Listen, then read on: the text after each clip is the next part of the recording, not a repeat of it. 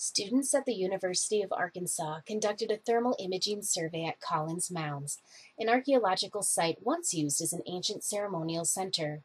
Although no archaeological features other than 5 mounds are visible on the landscape, a magnetic gradiometry survey across the northern portion of the site revealed the footprints of a number of structures that once stood both on and off of the mounds. By conducting a thermal survey, we aimed to produce a complementary data set. Due to their composition and moisture content, materials on and below the ground surface absorb and emit radiation at different rates, hypothetically allowing archaeological features to be made visible in thermal imagery. Data was collected by mounting the thermal camera on an octocopter, which allowed for precise control of the flight path and speed of the craft. Targets were placed throughout the survey area to aid in georeferencing the acquired imagery. Each target was mapped using high-accuracy GPS so that they could be anchored with real-world coordinates during image processing. One of the targets shows up as a black X along the left side of this thermal video clip. Individual frames were extracted from the video and stitched together in photoscan software by matching common features found in overlapping images, similar to how panoramic pictures are made.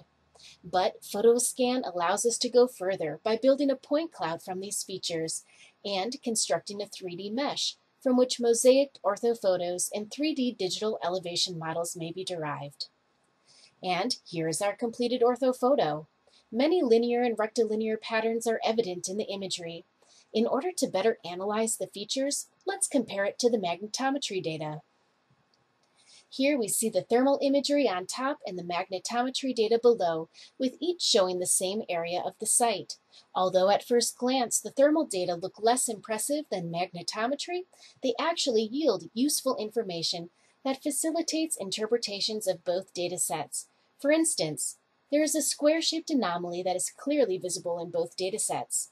This anomaly represents architecture associated with an ancient mortuary house. In addition, there is a cool patch in the thermography that coincides with an architectural element seen in the magnetometry data. This anomaly has been interpreted as a possible extended entranceway, also associated with the ancient mortuary structure. Although excavation of mounds, such as those at Collins, was once a common practice in archaeology, ethical, legal, and economic factors prevent this practice today.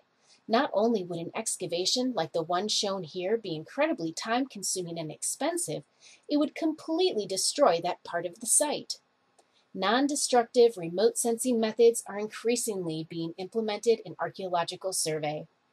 The primary advantage of using thermal imagery is that the data can be collected and processed in substantially less time than traditional archaeological geophysics. Pairing modern, lightweight, thermal cameras with aerial platforms like UAVs make such investigations possible for archaeologists.